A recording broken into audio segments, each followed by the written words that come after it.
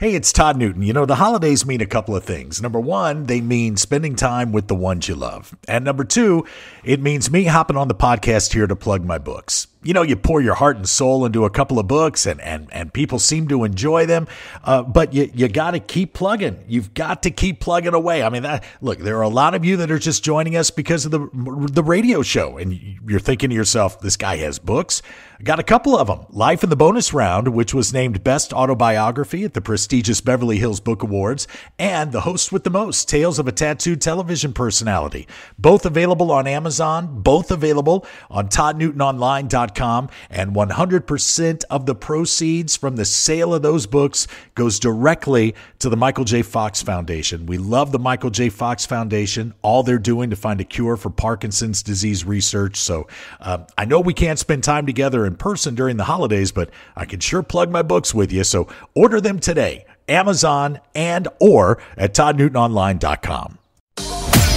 Welcome to the Todd Newton Morning Show podcast, featuring weekly highlights from the most talked about show on the FM dial. Now, with the talk that will keep you talking, here's Todd Newton and Maria Todd.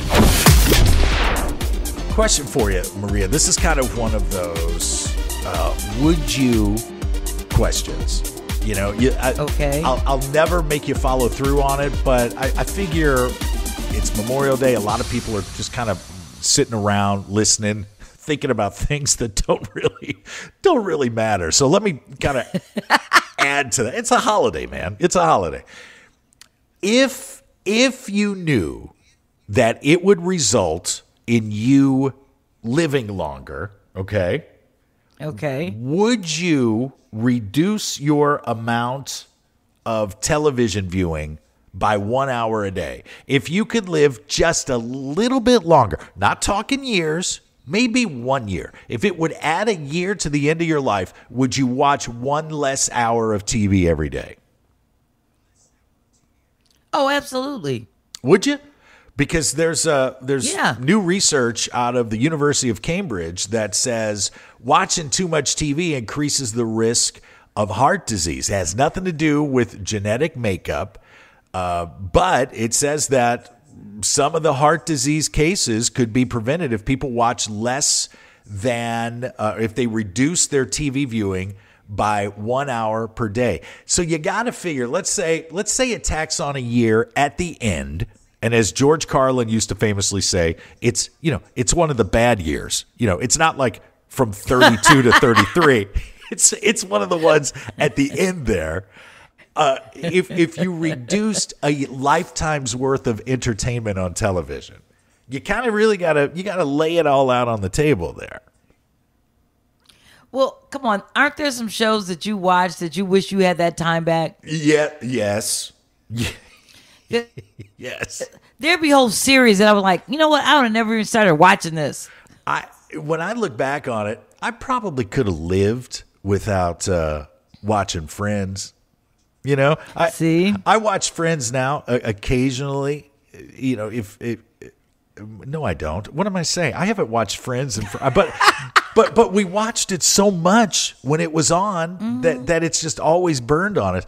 But I think back, you know, did I ever really laugh that hard at Friends? I don't think I did. Maybe to a couple of things Joey did, you know, but the rest of the time, I don't know if I did. Look, I could have lived without I'm going to throw a big one on the line. I could have not watched Seinfeld. Truth.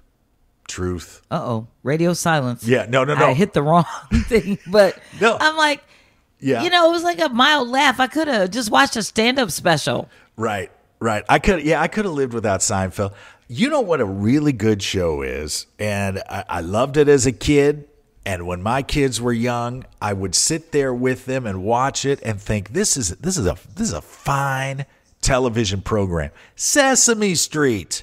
Loved it. Have you ever watched it in another language? No. You learn stuff, I would imagine. When I lived in San Francisco, they had a Russian Sesame Street. They had a Spanish Sesame Street. They probably had one in Vietnamese or something, or Chinese or something. I just never found that one. But one time I stopped, so I learned one word in Russian, yabloko. What does that mean? You know what it means? No. Apple. there was an old Russian couple that was trying to get to the doctor's office, but they didn't speak good English, and the person at the desk didn't speak any Russian.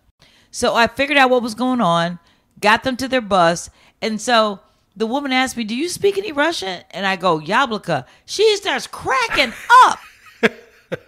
Look at you. Because she's like, "Why do you even know that word?" Hi. Hello. Hi. Hey. You are listening to The Todd Newton Morning Show with Maria Todd. Maria, let's talk sexy time, and let's do it in a way that two professional broadcasters such as us might deliver this type of information to our fine friends out there, all right?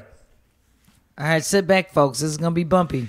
Now, if you were to say, go visit your aunt in Virginia, and your aunt was going to put you in the guest bedroom, floral wallpaper, kind of a bunch of frilly pillows laying around, much like, and by the way, as I'm describing this, I'm thinking about what my mother turned my bedroom into the moment I moved out of my house.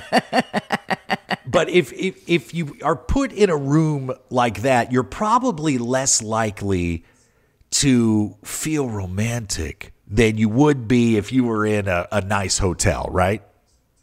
Right, definitely. Because whether we've thought about it or not, where we sleep does indeed affect our sex life. This is according to sexpert Jesse Wild. And Maria had a great question. How do you become a sexpert? You know? If you're I guess you got to have a last name like Wild. Yeah, I guess that would help. And it's spelled with an E on the end, too, which only amps it up. Yeah. But sexpert Jess Wild claims that there are specific colors that can really play into the level of your sex life. Much in the same way, there are some colors that can get in the way of your sex life. Now, we always hear colors like red, pink, maybe are associated with passion, associated with sex. But the sexpert says if you don't like red, and if you don't like pink, if you don't want your bedroom to look like it belongs to a Disney princess, you might want to go for dark purple or even black. If you want your bedroom to be associated with good, hot loving, dark purple or black. Let's think about that for a moment, Maria. If you are dating someone and you walk into their home for the first time and their bedroom walls are painted black, you run. You run.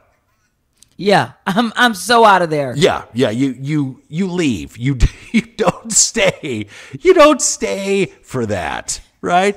That's just, to me, that's dungeon. To me, that's, I've got a secret button over here that's going to lock the door. You're never going to let me out of here.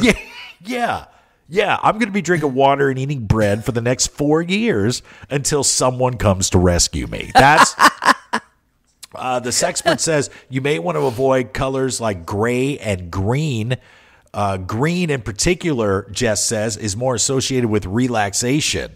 So while it may be great for helping you calm down and helping you sleep, that's why theaters have green rooms, theoretically, so that the performers can kind of relax before they go on stage. It may not be a great color for initiating feelings of sexiness. So there you go. If you're having some problems in the bedroom, maybe just, go to the Home Depot and ask for the darkest purple they have, and enjoy yourself. Or just frame an eggplant emoji over your bed.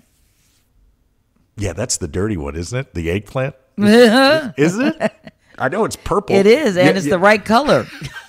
Apparently so. Thank you. See, who needs this sexpert? We got one right here every morning with Maria. At last. Thank you for being part of the conversation. Subscribe now so you never miss a beat. For more Todd and Maria, visit ToddNewtonMorningShow.com. The Todd Newton Morning Show podcast. Great talk that will keep you talking. Produced by the host with the most, LLC. All rights reserved.